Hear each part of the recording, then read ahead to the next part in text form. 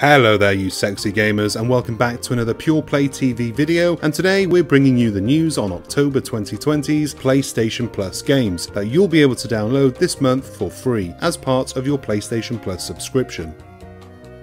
First up, and perhaps the one that's going to be better received by more gamers, is of course EA's Need for Speed Payback. It's not the most recent game in the series, mind you, but it's still a solid racer, and it was well received by fans and critics, garnering decent reviews, mostly. I've personally played the game and I found it to be a decent racer. Of course, Need for Speed Heat is the most recent game, and it's perhaps a little better, but free is free.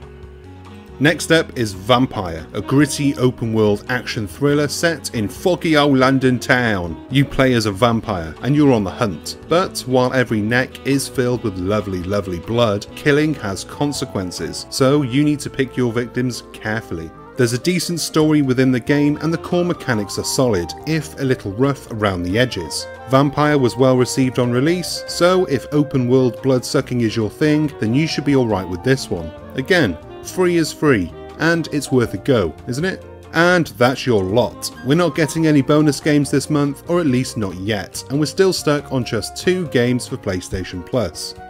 Come on Sony, we need more!